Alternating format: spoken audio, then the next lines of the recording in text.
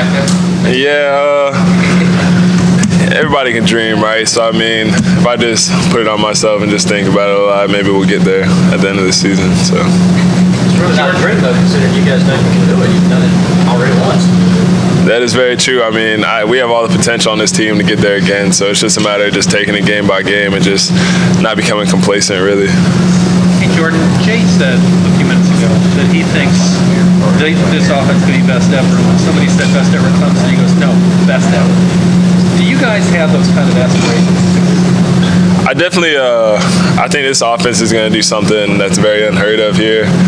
As far as the best ever, we had some guys come down from, I think it was Wisconsin or somewhere like that, in Nebraska, from back in the day, and they told us about their stats, and they were just ridiculous. So we can definitely strive to be the best offense in this stadium and try to hopefully maybe get in the top 10 offenses ever. But I'm definitely excited to see what this offense can do. Is it about when you talk about being excited, is it about the wide swath of talent? It seems like there are a lot of different. You think of Sean, I mean, he just has so many options as far as where to deliver the ball and who can run it. It just seems. I feel like our offense is the most experienced part of our team.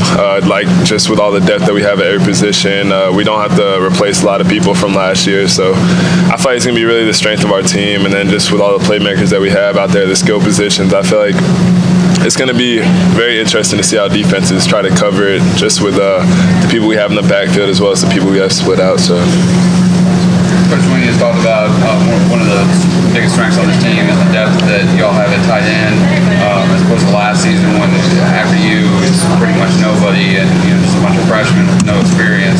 How much of the pressure does that take off of you, knowing that you have those guys behind you that are reliable?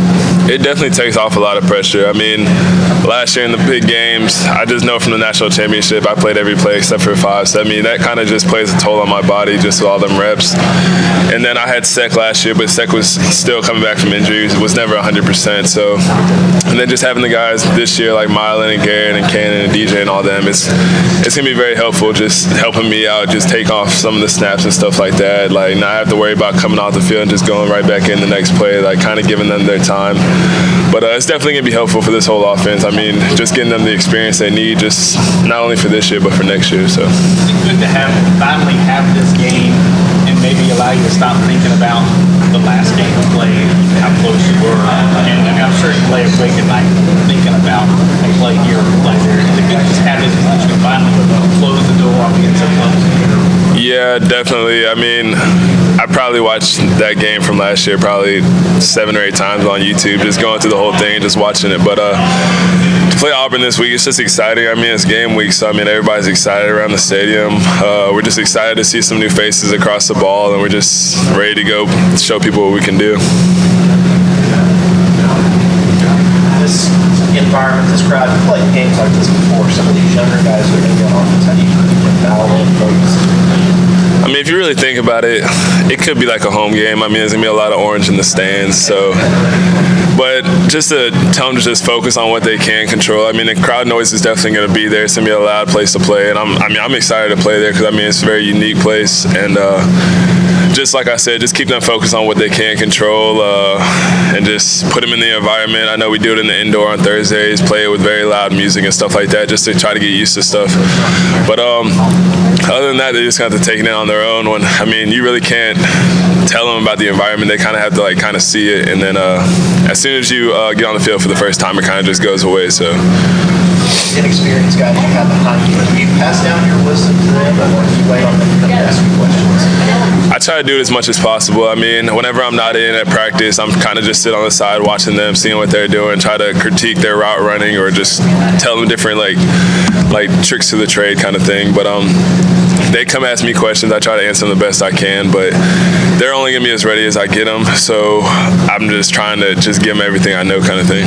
When you made the decision to come back, is it games like this that you came back to play in, and maybe this one also setting the stage for bigger games down the road? Yeah, definitely. I love playing against SEC schools just because, I mean, they're like the face of college football. They're the bigger divisions and stuff like that. So these games are always fun to play in. I'm really excited. I haven't played Auburn. I have a lot of friends that go there as well. So it's just going to be a fun game for me. Is it anybody on the football team? Nobody on the football team. Have you given any thought to the fact that this is your last season over as a Tiger? Yeah, it really hasn't hit me yet. I mean, just going through game week and all this kind of stuff. But I definitely feel like when I do get on the field, because I mean, we all huddle up as a tight end core whenever we go on the field, and only the senior does the talking. And last year that was Sex. So I mean, that's probably the time that's going to hit me. It's going to be my first game of the season playing for Clemson. So, but yeah, it'll definitely hit me on that first game. What do you think you'll say? It's hard to say. I'm just going to try to keep them as confident as possible. Just let them know that if I'm out of the game, then I'm depending on you to get the job done. I have nothing but faith in you, kind of thing. Now we're talking about the teams that maybe have a run, a good year, and then they come back down, a good year, come back down. What is it that this team doesn't have a letdown after reaching pretty close to the top last year? Is it a point of emphasis that we want to maintain that year after year, not be that team that shows up every 7, 8, 10 years? I definitely feel that we can maintain where we were from last year, just going into this season. But it's just a matter of just bringing on the young guys, really, and just trying to hold them up to our standard, because we have had a lot of guys that went on to play in the national championship, and a lot of those guys came back. So we do have a lot of experience. And then, like I said, just bring those younger guys along to where they can just stay in it with us and just stay focused the whole year.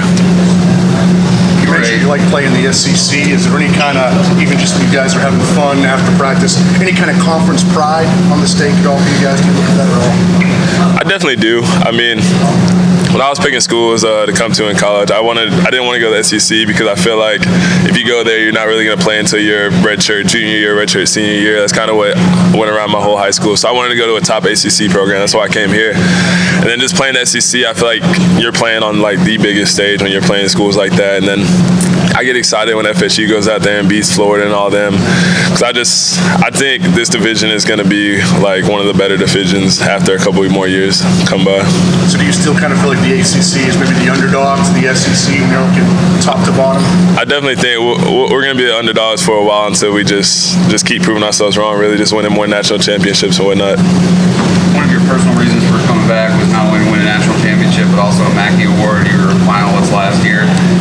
Having a full complement of wide receivers and all kinds of weapons galore on offense, that's got to take away from your numbers a little bit. But on the other hand, teams won't be able to focus on you as much as maybe some other teams, particularly in the red zone. Is that kind of a double-edged sword as far as that goes? Yeah, that definitely played a big part in like deciding whether to come back or not. But hopefully Mike takes away like all their attention from me and all the other players out there. But I feel like Deshaun's going to do a great job distributing the ball, getting everybody their touches and stuff like that. So I'm not really too worried about it. I'm just going to do whatever I can, like when I don't have the ball in my hands, because then that's when the ball like seems to find you the most. So. Guillermo said a bit ago that he thought this offense had a chance to be one of the best ever, not just in the school history, but in the history of the game. Just kind of your thoughts on that comment and the potential you guys have. I definitely think we have the potential to be the best team to ever play in this stadium, the offense.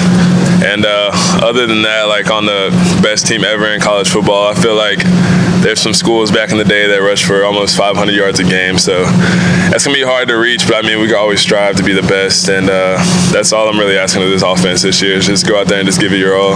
And then after the season's over, then we'll hopefully be up there with them top tier teams.